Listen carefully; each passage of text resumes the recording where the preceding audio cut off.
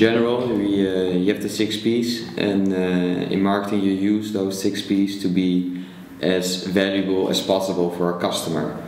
And the customer is always the person who decides if he accepts the value proposition with the 6 P's or not. So when he takes a sip of a soda drink, he decides if he likes it or not. So in one way, whatever 6 P's you use, the customer is always co-creating the value because he's the one who decides. So that's why we think you should always involve the customer, because he's already participating with the value you want to offer. So it's better to involve him more, and also within the 6 P's, and that's why we say you got 7 P's. It's the reason why this 7P exists is on the one side because it fulfills a desire of consumers. People are social animals, as Aristotle once said. I think it was him. And they have certain needs, certain life themes. They want to make friends. They want to be recognized. People want to influence one or influence a whole company. And this participation drive is actually the key why it succeeds.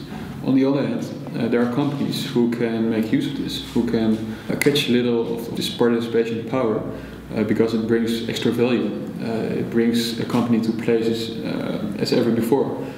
Places that didn't exist 20 years ago, when we didn't have the tools to really make use of this participation. The participation of the customer can be valuable for society as well, because it's not only about business and economics where this participation is valuable. It's also valuable, for example, politics. And if you stop thinking about what you think other people want, but ask them more and let them participate, it's better to make decisions on that. And in that way you can make a world more democratic, for example.